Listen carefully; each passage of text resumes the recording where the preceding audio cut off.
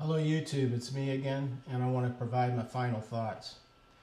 I want you to know that this impending race war is going to be unlike anything you've ever experienced in your life. I don't care if you've had military service, I don't care if you're an extreme athlete, I don't care what it is that you don't know what's about to occur.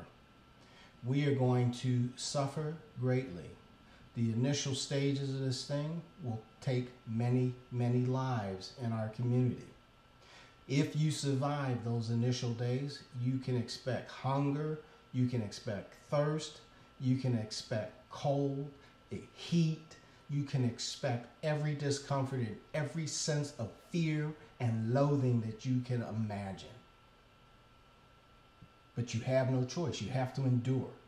You need to harden yourself so that you can deal with these challenges. Why are they going to do this to us? They're going to do it because we are the Hebrew Israelites of the Bible. Many of you don't believe this, but trust me, they do. And many people in the world believe that we are the Hebrew Israelites of the Bible. If you look at the curses in Deuteronomy chapter 28, verses 15 through 68, you will see, without any exception, that they're talking about us in the Bible, that the Most High Creator is telling us what will happen to us if we break His covenants, and we did. And we are doing it now. But that's not the point. The point is that we are waking up, and that has put the fear of Satan in them. If we awaken, then the Most High will restore our place in the world. And that will come at the expense of those who rule the world today. The center of world power today is in America. So you see, we are a threat to the state. We are a threat to the power structure.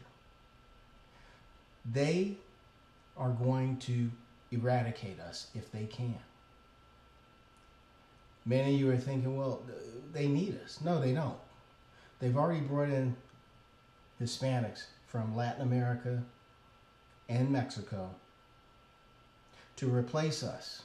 They need to keep their caste system intact, and they already have their backup plan. Many of these people are in FEMA camps waiting for our eradication.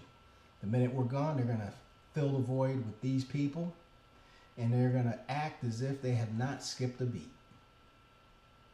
So if you're listening to this, that proves you have some sense of awareness that this is going on.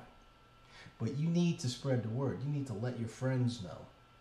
See, because they're going to tell all of the Minutemen, all the people like me who are doing what I'm doing, they're going to kill me at some point very soon. And they're going to do that to all the others who are doing what I'm doing. So what you need to do is you need to get the message out before that happens. Okay? Because that's what they're going to do. I feel it. I see it. It's going to happen. Get right. Get hard. Get ready.